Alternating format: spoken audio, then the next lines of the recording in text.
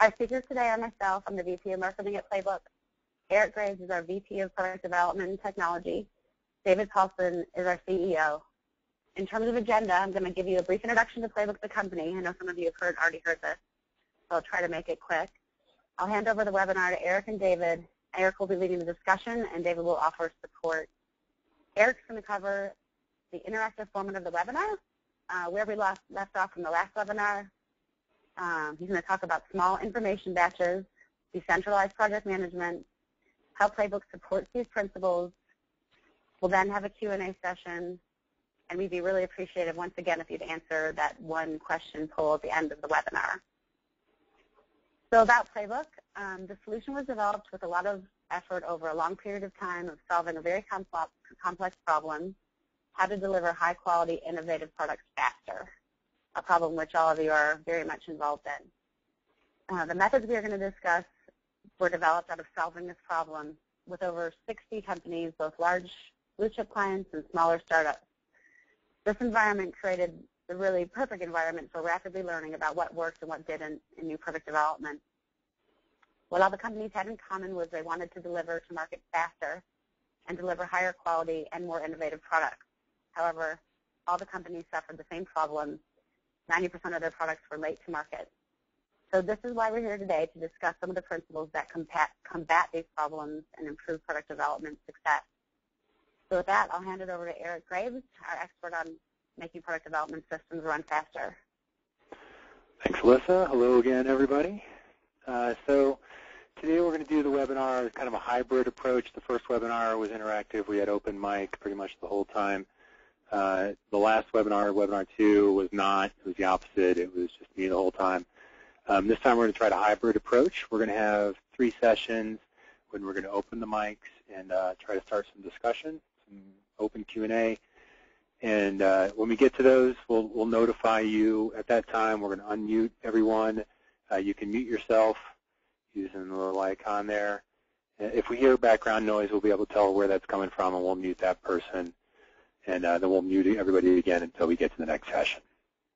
And again, anytime as you're thinking of them as they come up, just type any questions you have in the questions window, and we'll get to those when we get to those sessions. Okay. So just picking up where we left off, you remember in the first webinar we presented a current reality tree showing a lot of the largest issues slowing down product development teams today. Made the point that the problems are all interrelated, and there are reinforcing loops here. So if we only solve some of the problems, we're really only going to accelerate the projects a little bit.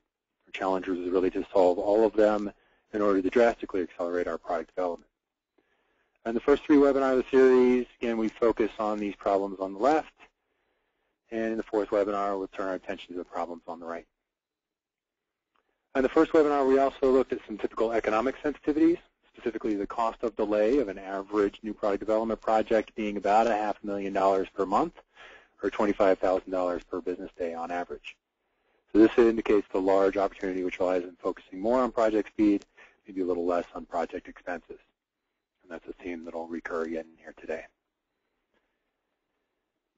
Ultimately, we saw that the leading indicator of the health and speed of our product development system are the sizes of the queues in it.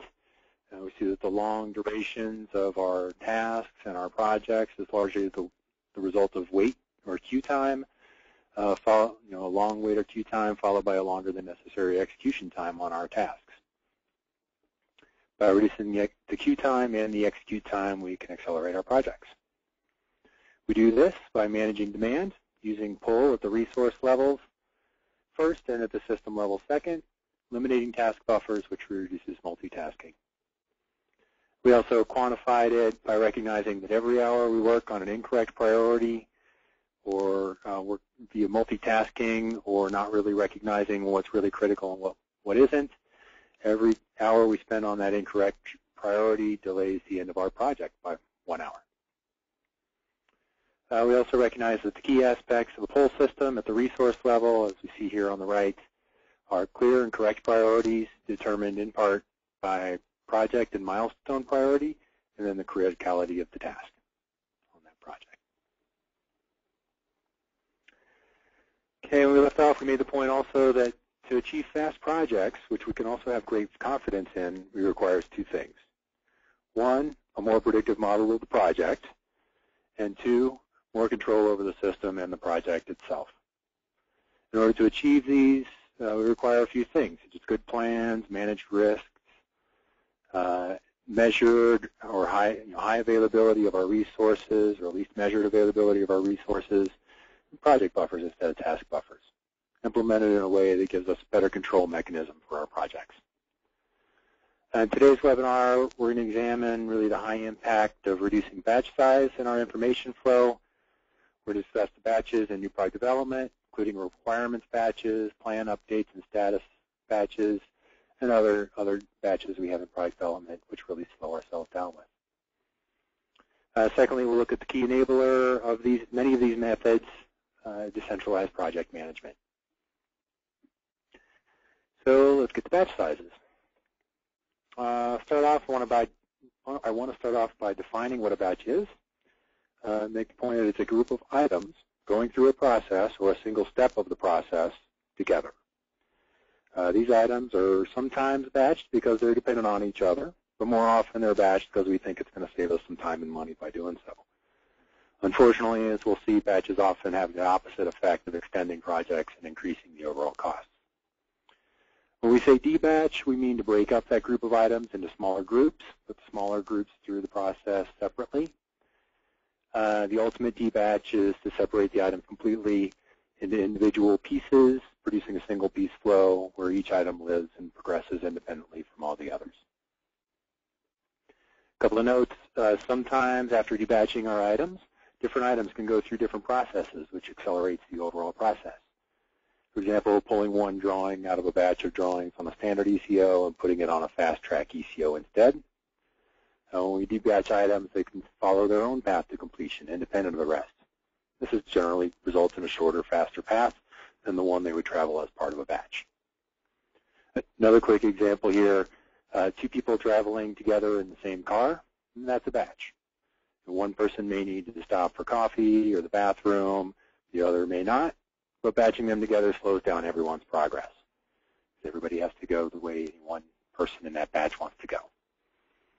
In this case, the only reason to put the people together, if the only reason to put people together is to save on resources and only drive one car, the people in the batch are independent. If they need to talk about the meeting, they're going to develop a presentation or something along the way, they are dependent on each other. We have a mix of both of these in NPD and everyday life, and we'll discuss this.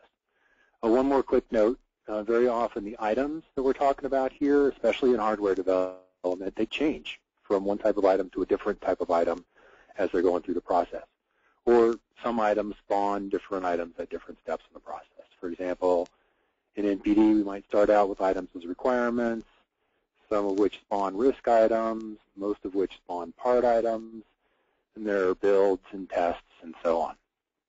This changing of items from one form to another as we go through the process is an important complication of hardware development as opposed to software development, where the items really largely stay the same. They're a feature or a bug or a user story really going all the way through the process. Okay. So we're going to discuss many of the different types of items and processes in NPD and how debatching can accelerate our projects. But first, let's look at an everyday life example of batches. Look at some cookies. So once they become dollops of dough, they're really independent. Each cookie could bake by itself just fine, or we put them together on the same cookie sheet and bake the whole sheet of cookies at the same time. In other cases, like maybe drawings on an ECO, they might be related to each other enough that batching them together is necessary or helpful, but in most often cases they're really independent, like the cookies are. So some batches are necessary and beneficial. In the case of our cookies, if we had to bake them one or two at a time, and if we only had one oven and we can't open it to add or remove any cookies without ruining the batch that's already there, it's going to take a lot longer to process 12 cookies. But if we can add or remove from the oven while some are still cooking, or if we have multiple ovens, then we can process the batches in parallel, and we save a lot of time by debatching. Even if we can't process all of the batches in parallel, by debatching we can get earlier information about how well it's working because the earliest cookies get baked earlier. We'll see that. In both the cases of earlier feedback and earlier completion time, time is money, as we've discussed in the cost of delay. The earlier we get done or get the information we need, the more valuable it is and the more money we're going to make. But there are costs to debatching too. Sometimes batches save us time and money, but sometimes batches cost us more than they save us, and sometimes they cost us a lot more than they save us. So to see the difference, let's map out this simple process on the timeline. So here we are looking at our process of putting our dollops of dough onto a cookie sheet, baking them all together for 15 minutes, then taking the cookies back off the sheet again. I made the taking the cookies off of the sheet take a little longer than it would really take, just to make things more visible. I notice our first cookie in this batch comes out at minute 22, and our last cookie really isn't complete until minute 24. There's one benefit to larger batches, and that's sometimes they're big enough to make the batch worth doing. Basically, larger batches reduce the expense cost per item, called the transaction cost. Now, the transaction cost in this case, including the oven as a resource and the baker as a resource, is 2 minutes per cookie. When the items in different batches cannot be processed in parallel, batching them can accelerate the completion date. We talked about that. But in this case, we're going to assume that we can add our cookies to the oven as while some are already baking. So here in the lower image, we batch our cookies into little batches of 2. We place them on the little cookie sheets and add them to the oven as soon as we're ready with each batch of 2. So as we can see here, we get the first cookie completed in about 17 minutes. It's 5 minutes early than the first cookie in the batched up scenario. And very close to the minimum of 16 minutes we would see with single piece flow, 15-minute bake time and a little time to put the cookie on and take it off. Notice the last cookie in the debatch scenarios completed around minute 22. A good 2.5 minutes earlier than the last cookie in the batched scenario. So, batching basically creates queue time. All of this empty white space up in here, that's queue time, and that queue time translates to the completion dates on our tasks and our projects. And that queue time, that delay, has a cost. Maybe not in the case of cookies. The cost of delay of some cookies may be fairly low, but in the cost of delay of our projects, it's fairly high. And that cost of delay can make a big difference. Transaction cost in this scenario is higher. So, it's 2.5, almost 3 minutes per cookie when we look across the baker and the oven and how long they're being used. So acceleration of a few minutes in the cookies, the early cookies and the late cookies is great, but there are even bigger reasons to debatch, and that's to get earlier feedback. So let's say there's a problem with the recipe. It's the first time we've ever baked this type of cookie. We do it at high altitude like I do, and we haven't figured out really how to modify the recipe in order to get them to come out well. So say we could recognize that within the minute or 2 of them being in the oven. In our big batch scenario, by the time we figure out that there's a problem, it's too late. All of the items, that whole pool of resources, all of the materials, basically scrap. We have to start all over, get new materials, spend more money, and it's going to take us longer to finish. In the case of the debatch scenario, we get the feedback back in here somewhere. We haven't used all of the dough yet. There's plenty of time to hold back, add some more flour or whatever it takes to make it come out right. Have a good chance of getting some cookies without having to spend any more money on it and getting them a lot faster. So that's really the biggest value to debatching is the earlier feedback we get, and we're going to talk about that in a whole lot more in this discussion. So in general, when transaction costs are high for each item and the cost of delay is low, or the items can't be processed in parallel anyway, or the probability of errors, unknown errors, is very small, really it can be better to batch things up. However, when items can be processed in parallel, or especially when there's feedback to be acquired from somewhere downstream in the process, or the cost of delay of our items are very high, there are big benefits to debatching. And this is almost always the case in product development. there's almost always feedback to be gained, and by debatching and getting something downstream earlier. So just to mention the holding cost, we call this the queue time, and the delays in our completion dates is called holding cost. Holding cost itself is a function of the delay itself and the cost of delay in dollars per unit time. So, for example, cost of delay of a project is $25,000 a day. If we're delaying our project 4 days, the holding cost is $100,000 for that batch that delayed our project by 4 days.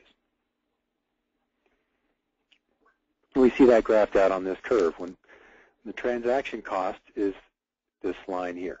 It goes down as we increase batch size, and with low batch sizes, transaction costs can be pretty high. The holding cost, on the other hand, goes up as batch size increases. And the slope of that line is the cost of delay of that object or that project. So the whole transaction costs, those are easy to see. That's why we create bigger batches, is because we get this impression that we're going to reduce our transaction costs. We can see and feel the time we spend, and we want to reduce that time. The holding costs, on the other hand, are a lot harder to see, so we don't often realize they're there, and we keep increasing batch sizes until we spend more on holding costs than we save in transaction costs. So the holding cost on the curve on the right represents the time, the cost of delay due to additional queue time, plus the cost of delay due to delayed feedback. And both of these are very costly, especially when the cost of delay is high. There are other additional issues with batches create, and we'll look at those momentarily. But first, before we get to that, I want to open up the mics, and let's gather some examples from you guys of what kind of example batches you can think of in everyday life and in new product development. So at this time, we'll go ahead and unmute the microphones. If you're in a loud place, please go ahead and mute yourself. Alyssa, can you go ahead and unmute the attendees, please?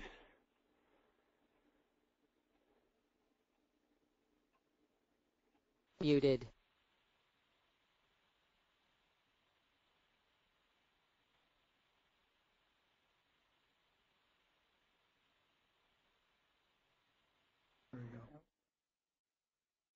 So, Eric, our probably biggest batch that is here at Windsor is the gathering of market requirements. We don't take any steps towards realizing a concept until an exhaustive market requirement batch has been completed.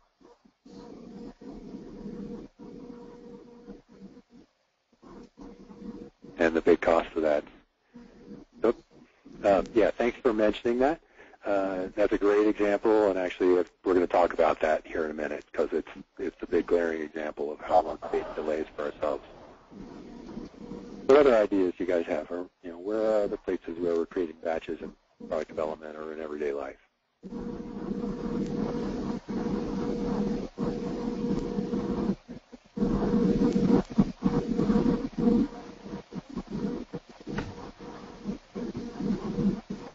Anyone?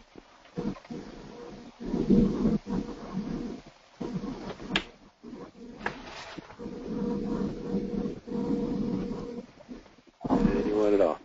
I'm gonna try to make it interactive. I'm gonna go ahead and try to wait it out and see if we can get some more responses here if I can. Anyone else have any other ideas? What are some batches we create in everyday life? Right.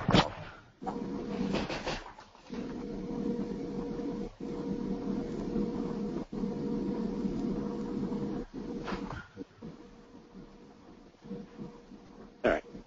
Well, thank you for the one response we got. I guess we'll go ahead and keep trucking.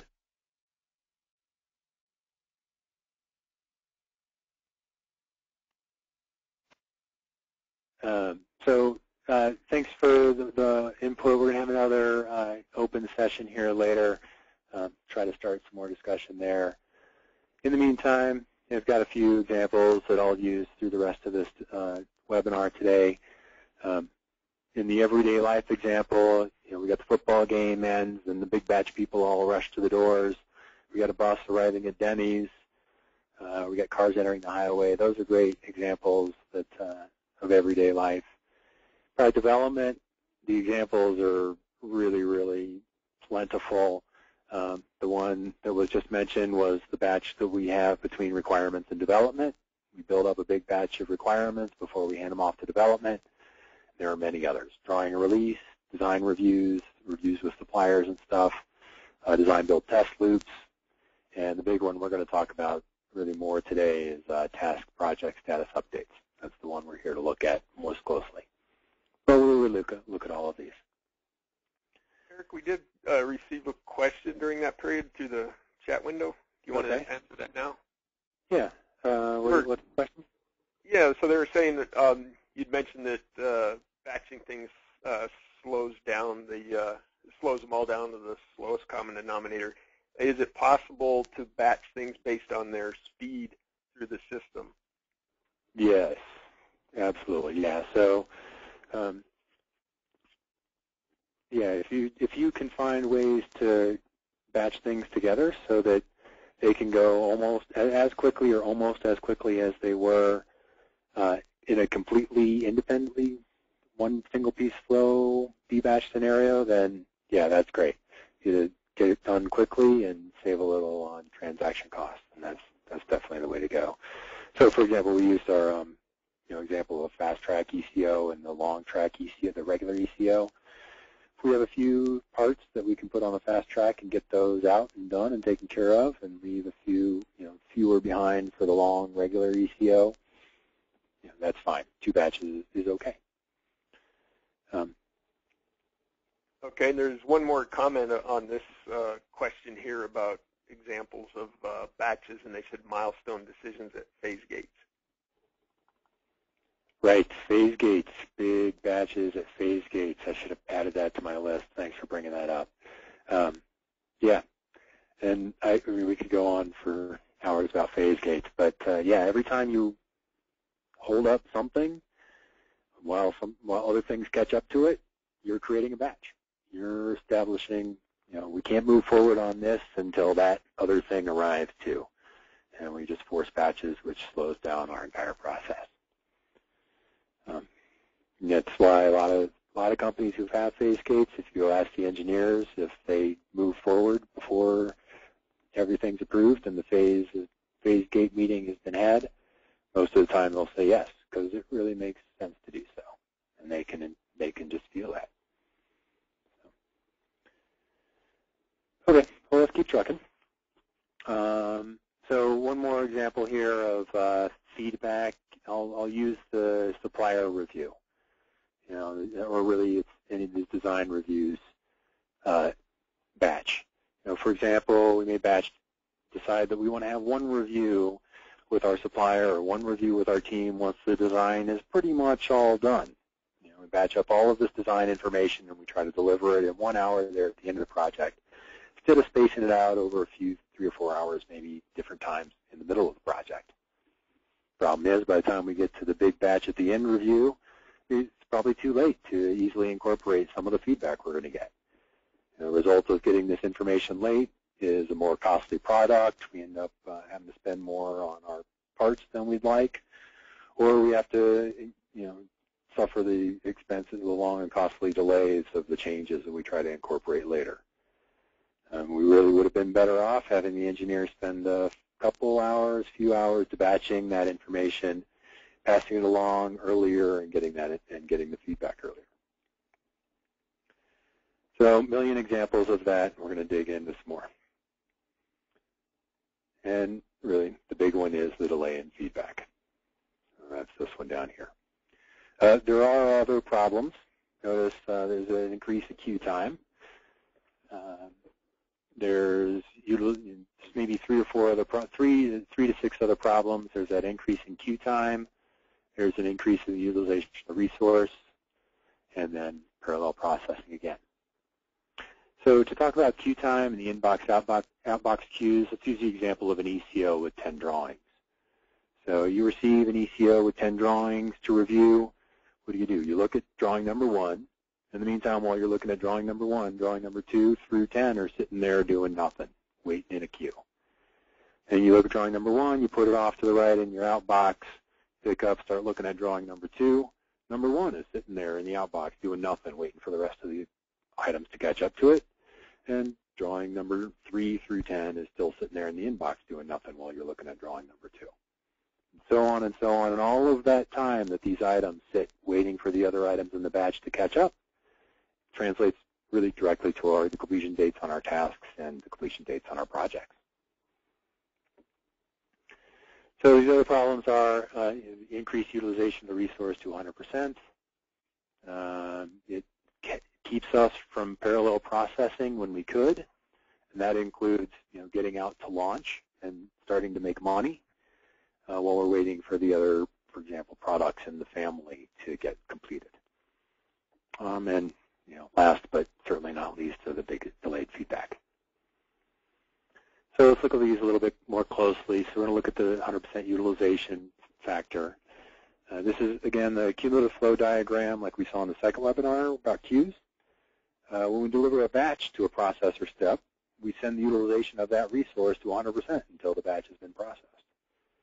For example, here's our football game letting out. Everyone arrives at the exit gates or the exits from the parking lot at the same time, fills up those resources until everybody's been processed. Another example, batch of 10 cars entering a busy highway at the same time. It's a big batch, loads the system right there, and causes a slowdown. Another example is NPD. I'm sure you guys have experienced this. We wait to the end of the project, and we release all of our drawings at the same time at the end of the project. What ends up happening is all those ECOs flood the inboxes with document control and all the approvers, and a lot of those drawings wait while there are other drawings being processed. There's really 3 major problems this causes.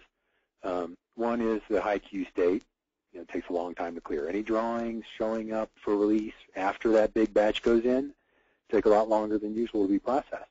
And even a simple drawing that should go very quickly very often doesn't when it shows up behind a big batch.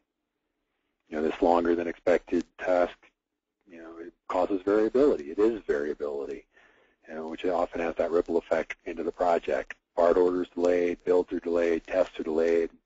The result is turbulence and scrambling and extra work for people and stress. Avoiding this is a matter of reducing the batch size, and the positive effect of smaller batch sizes is one of the reasons why we have metering lights in the highway on-ramps. Most of you, I'm sure, has experienced that, where you have to sit at this light before and enter the highway 1 or 2 cars at a time.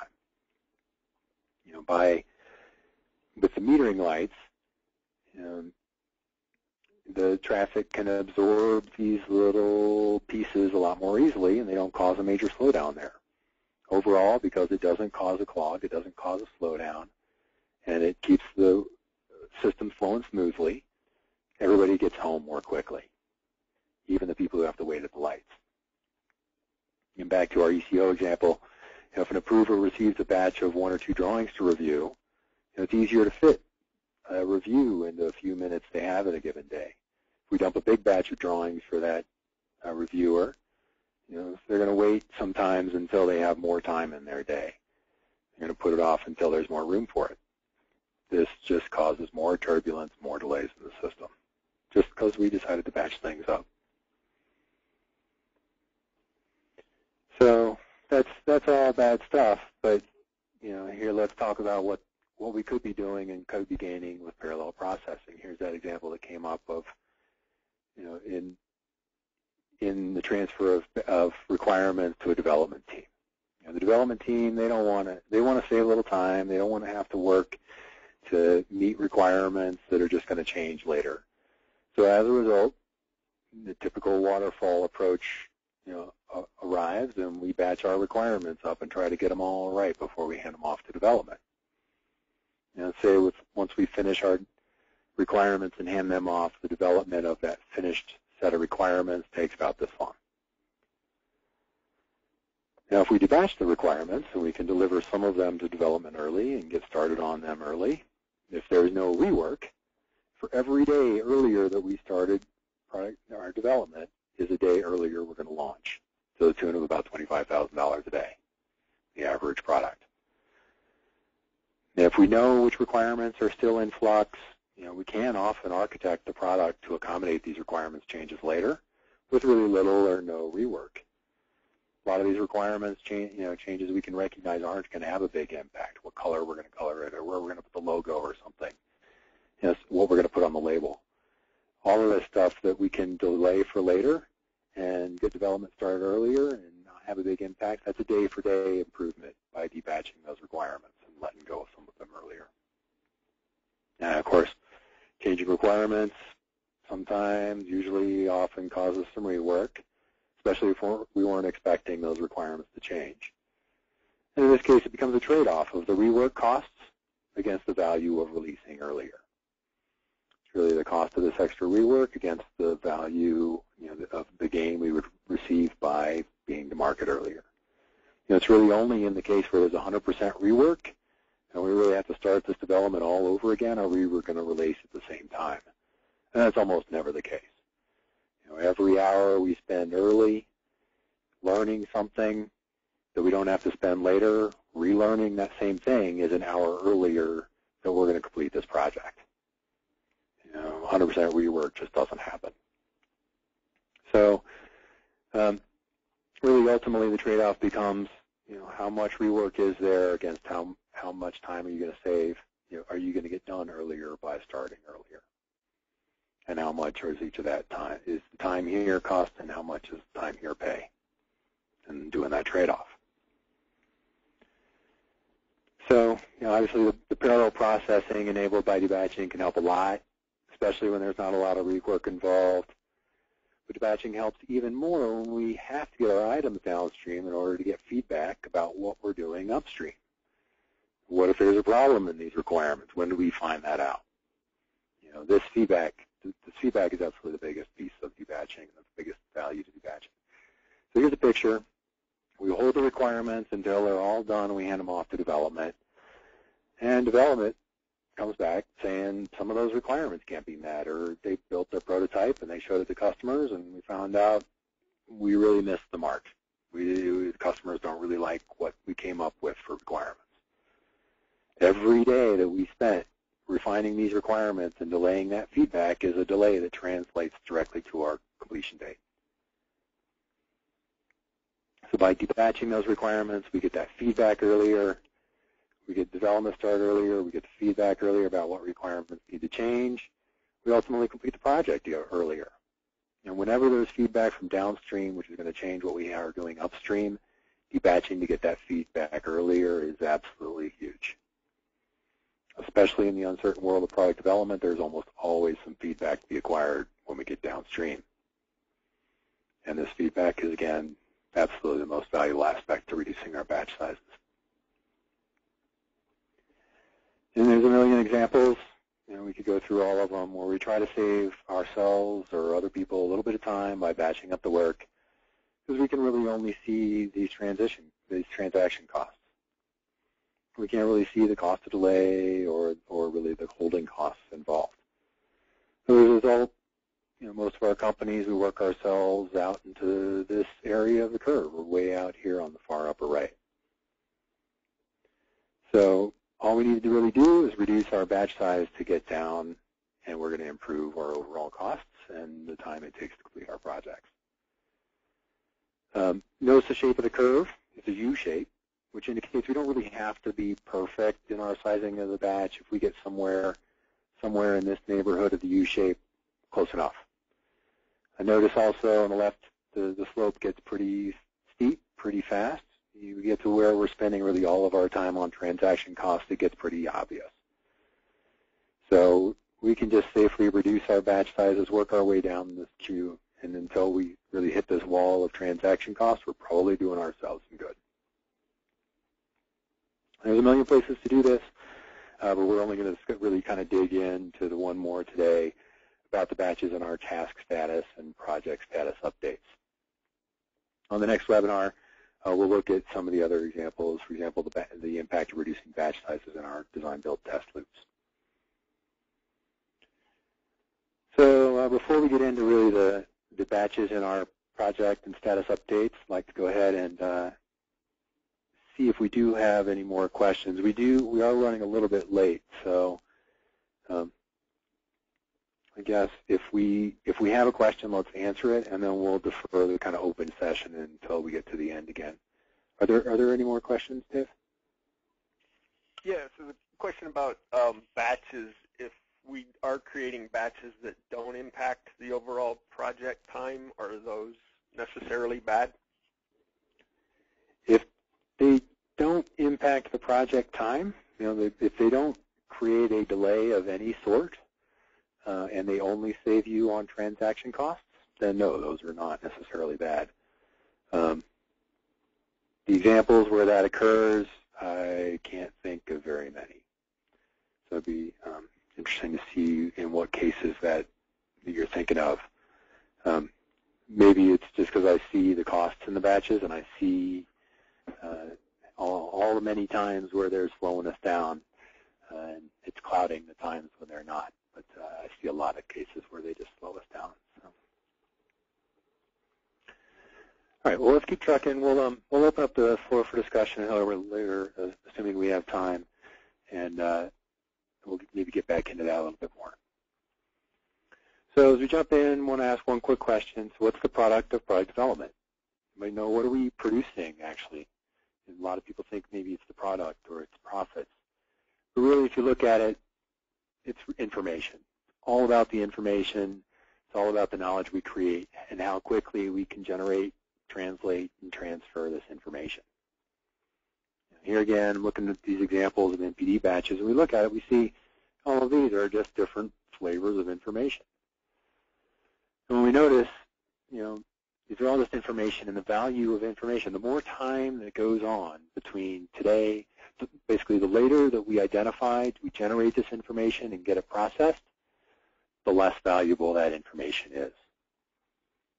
Because it costs us more to incorporate, or we're more limited in what we can incorporate. It's not, it's pretty well known that the cost of change increases over time. It's pretty obvious when we're talking about long time spans. We get to the end of a project, and there's learn of some issue late in the project. Certainly it increases our costs in order to be able to incorporate those changes. We've got parts, maybe we've already ordered production quantities of those parts.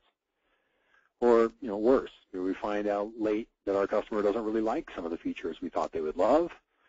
We don't have time to incorporate those changes, and the costs appear in our reduced sales volumes and market share.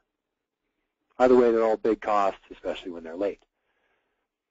But even on small time scales, and even earlier in the project, there's still big losses by getting late information. For example, say we didn't recognize, we didn't see that there was a blockage in a critical task for one day sometime in the project. What's that cost us? Well, it cost us 1 day worth of delay on the project. If we had a critical resource working on the wrong priorities for 1 day and that information wasn't getting to us, we didn't get the information that that resource was working on the wrong priorities, every day that goes by costs us 1 more day on our project. The whole point, faster, earlier information is more valuable in all cases and at all times in product development projects. And debatching is an important way to achieve earlier information, get faster feedback. So here again, we're looking at the tasks in our system, some common impediments to fast flow beyond the queue delays. We added a few things to the picture, the notion of a blockage, which prevents a task from moving forward. There's tasks that sometimes slip through the cracks, especially if they're not visible. Basically, if every day we have a critical task stuck in one of these places, is a day we're delaying the end of the part project.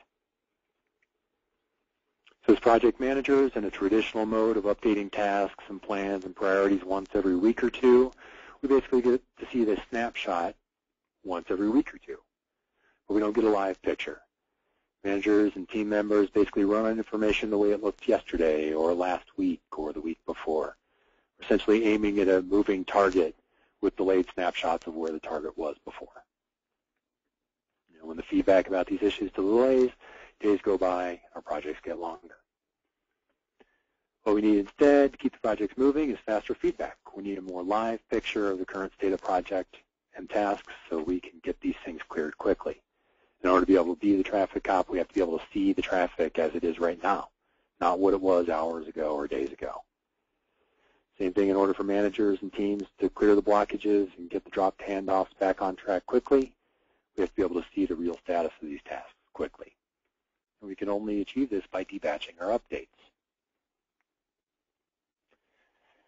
So let's take a quick look at the process. The task and project status update cycle looks a lot like this. So when our tasks are up to date and our schedule completion date is up to date, we can see whether we're late or not, and we can know whether or not to change our plans. Whether we've changed plans or not, changing task status, update expected completion dates, oftentimes changes our priorities, what's critical and what the priorities ought to be. And we take this and we update with our information on this what we do, what tasks we execute, what we put our time into. And then we repeat the cycle. And we can repeat this cycle in big batches, every couple of weeks, where the information in this system, the delay of information averages at 5 days. The normal batch where we update weekly, information is on average 2.5 days old. And when we update daily, information on average is a half day old. And we get that live picture a lot more quickly. It's like driving with our eyes closed some of the time. Driving in the normal batch mode, maybe we open our eyes every 5 seconds. Driving in the small batch mode is we open our eyes every second.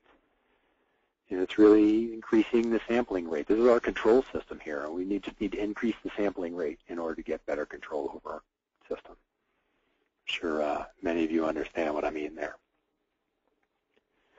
We're running a little late, so I'm going to have to keep trucking. So task project status, the small batches basically consist of 4 important things. One is the frequent stand-up meetings.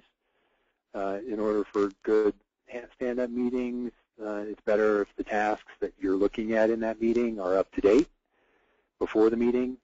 That allows the meeting to go a lot faster and allows us to focus on the issues of the day rather than the status of the tasks and whether or not that matters. Then generally speaking, to support that, there are weekly updates to the near-term tasks. We call that rolling wave planning. And oftentimes, I guess depending on the type of project and how the team's running, there's often still a weekly team meeting. It's usually less than an hour. It's very proactive and focused on how do we make what's our plan look like now and how can we make that plan better, rather than looking at old news and what happened over the last week and week before that we have to get caught up on. One quick look at daily huddles before we get into decentralized planning. There's a lot of other benefits to them, certainly fast feedback, short blockages, fast handoffs, clear priorities, discourage multitasking. That's all stuff we've talked about. But there's also the impacts of teamwork and the effects of co-location that we get. So there's a sense of urgency. If every day we're kind of looking at where you are with that task and how it's coming along and what we can do to help you get that done sooner, that produces a sense of urgency that results in shorter tasks, faster tasks. Produces a cadence, keeps the team moving at a fast, sustainable pace, and it keeps our project boards up to date. And if in the case of Playbook, where a project board's integrated with our plans, keeps our plans up to date too. Checking in on it every day helps incentivize the team to keep it up to date. But that all brings us to the key, 6 key principles, the concept of decentralized project planning and management. Really, the centralization strategy is very similar to strategies on the battlefield, where generals establish some general goals of the operation. The decisions in the heat of the battle are made by the people who are on the battlefield, but not requiring the people on the battlefield to constantly deliver information to some central commander and wait to receive the orders back. The operations are more successful. In the same conditions, the results can be reproduced in project management and product development. Usually the centralized approach is there's one project manager, has to chase down each of the core team members, figure out where they are with their tasks. It takes an hour or so of the team of the resources time the team member's time, takes many hours of the project manager's time. And we end up with a project schedule that's almost always out of date. And not to mention it's limited to a few hundred lines because that's all one person can manage. Each of those lines is a week to 3 weeks long and has a bunch of subtasks hidden in it that we really can't see and can help manage better. There's a million reasons why one person owned projects and centralized project management is bad, but let's move on to what the better solution is. Decentralized planning and execution. It's really all we have, all that we need for decentralized planning and execution are clear goals, good guidelines, and the information the team needs to make good decisions.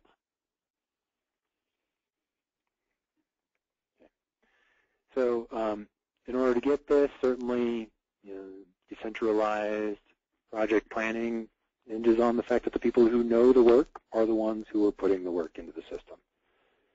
That helps with the accuracy. It helps get commitment by the team members who are creating their own tasks, much more. In general, the project manager gets to play the role of integration engineer, system engineer of the plan. And the little activity owners, the core team members, or the component engineers of the plan. And the project manager pulls the pieces together and helps balance the system. In general, rolling wave planning is absolutely required. That's the concept of we don't put a bunch of detail into tasks that are in the far future where that detail doesn't necessarily pay us back. We do put the detail in the short term. We get good granularity in the short term where it does pay us back. Also, each person does a little each day rather than one person doing a lot every week. And again, all of this requires management support. We've got to have managers who support the engineers, spending a little time on updating their plans or updating their tasks. Really, it's all good. Basically, you save the project manager a lot of time. He gets to be proactive, find ways to make a better plan, and it doesn't cost the team members that much more time, if any extra time at all. So really, the ROI is huge. We get fast feedback. It doesn't cost us very much. We get a proactive project manager. It's just huge. Really, even if we added out hours, 2 hours a week, I don't have time for that. It pays us back. It's huge. 5% of the time that this 2 or 3 hours with our resources represents, we get that 5% back with more correct priorities and faster feedback. We get it back 5 times over. Anyway, just a couple more things to touch on. There are a lot of benefits to task granularity. Task granularity is something that's enabled by distributing the responsibility for maintaining things across more people, and there are a lot of benefits to that. We can find the pieces of the work that we can move to somebody else, some other resource, or decide not to do if we can see the pieces. We can see when an activity is taking longer or going faster than we expected, and so we get more accurate completion dates. We see progress. We get more accurate work and duration estimates. Clearer handoffs, which go faster. Find ways to debatch. There's just a million other examples. And a lot of times we're even asked, what's the point of granularizing my task if I'm just handing off to myself? Well, if you look through this list, really a lot of them apply, over half of them apply, even when the resource is handing off to themselves. So granularity is great. It's maybe not so easy as we'd like it to be, at least for the first time into trying to think about these things. Fortunately, though, with a little bit of practice, people get pretty good at it. It doesn't take that long, and once you build up your library of processes with granular tasks, you can always just go copy from the library and get all the granules without having to put any time into it anyway. One other note, obviously planning is difficult for some engineers. They don't see the point, things are going to change. But the point is not that it's going to be a perfect representation of what our project's going to do. It's not a perfect model. It's a risk mitigation. It's the way we kind of pull forward information pull forward in the process into earlier information and decisions about who's doing what are we going to do, and what do we need to do it. Make all this, it's basically earlier information, which means more to us rather than waiting until the time comes and dropping the ball. We know where the handoff's going to be. All right. So I think I got ourselves enough time for discussion. Oh, that's right. I was going to touch on a couple things. So just a couple of pictures of Playbook and how we do this in Playbook. One of the aspects of good distributed planning and upkeep is visibility to when somebody's done their update and when somebody hasn't. So that's very easy to see in Playbook, as well as other great things that make for great daily stand-up meetings or daily huddles. Queues, visible loading, the tasks in the context of the overall plan, gives us good impact of change. Tight integration between the plan and the tasks themselves, and usually granularity. All good stuff for great huddles. Also, it's easy to decentralize. Ownership is very clear. It's very simple software anybody can learn and use. It's really accessible from anywhere, anytime, simultaneously. You don't have one person allowed to change it at any one time. There's visibility and accountability to what's happening. We can see who changed what, and so we get to see what happened. We don't need to restrict people and control what they're allowed to do when we can see what they've done. It just doesn't happen. People don't break it. And really it provides the information the team needs to make good decisions on their own. We get to see priorities, we get to see loading, we get to see visible blockages, we get to see the impact of change, everything the team needs to really make a lot of these decisions themselves, make the decisions correctly themselves. Okay, so just real quick summary. Reducing information batch sizes gives us faster feedback. We can more quickly adapt to the changing conditions of NPD. Gives us faster projects, more confident completion dates, less variability. We get more up-to-date plans and project status. Gives us more correct priorities. The list goes on. Really, decentralized project managers are a key enabler. It's what enables us to have small information and update batch sizes. It gives us manageable queues. It gives us more accurate plans. It gives us a lot of things which also help do both give us a better model for our project and give us more control over the system and the outcomes of that project. All right, so just a quick comment on Webinar 4. We're going to get into not project risks, knowledge gaps, what they are, why they matter. We're going to talk about how to learn quickly, how to close those gaps and mitigate those risks very quickly by, again, incorporating small batches. And we'll talk a little bit about architectural mitigations, things we can do from an architectural standpoint to help manage risk. Okay, so at that point, looks like we have 5 minutes left for a little bit of open discussion. Any more questions? Let's go ahead and open up the lines to anybody who'd like to share really anything about what you're doing to debatch things in your development cycles, or any other questions there are. Eric, there's one in the queue already. Let's start with that. I think there's probably some history behind this question, but they said, do you find it difficult to get engineers to plan? Well, yes.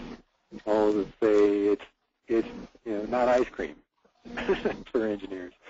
It's it's more like exercise. Ultimately, there's a lot of benefits. When you have the right system and there's enough benefits for the engineers, they're willing to put the time in. In the case of Playbook, what the engineers tell us is they don't, once they see it and they see how it works, they're okay putting the tasks in because that gives their managers great visibility to how loaded they are. And they like that. And there's a number of other things, clear priorities, the ability to kind of move work around other people, more recognition that who the critical resource is and who needs to to get the time they need to get their work done. All that stuff, once the engineers start getting that stuff out of it, they don't mind the planning so much.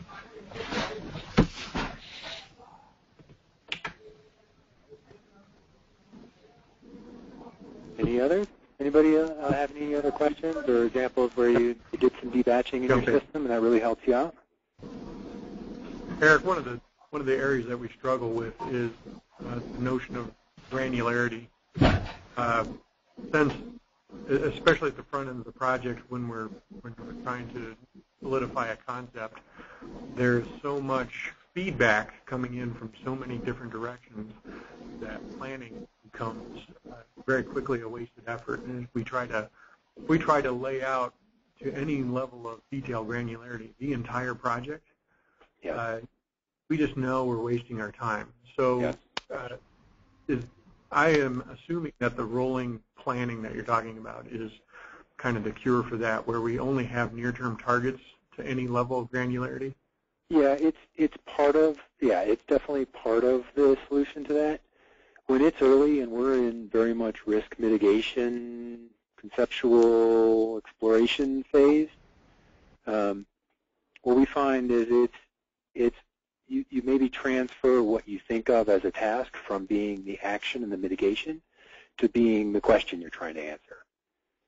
Or the other, you take it up a little bit of a little bit higher level, so you don't necessarily have to map out all the path to the answer necessarily. You just map out what question you're trying to answer, and you granularize really in different ways, and you break things down a little differently.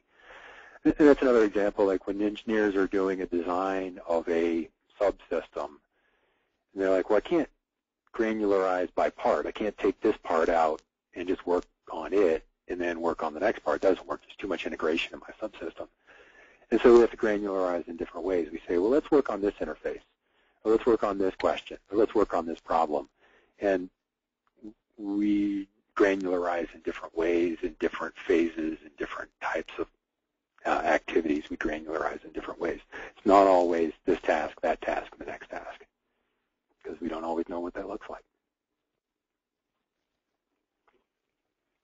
Does that help? Does that sound good? Yeah, thanks, Eric. Okay, sure.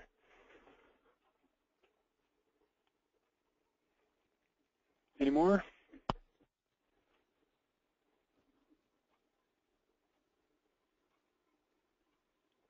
All right. Well, we're down to a couple of minutes, so let's go ahead and just go on to the feedback poll. And we thank you again for attending today and look forward to talking to you again next week.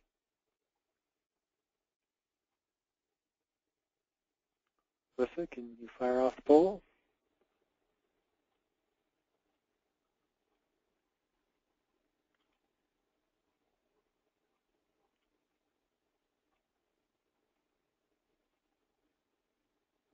Thank you so much. And if you could just quickly answer the poll, we'd really appreciate it. I will make sure that we get an email out with the Part 1, Part 2, and this part with links to the webinars that you can view on demand, and please feel free to share it. And we really appreciate your time. Thank you.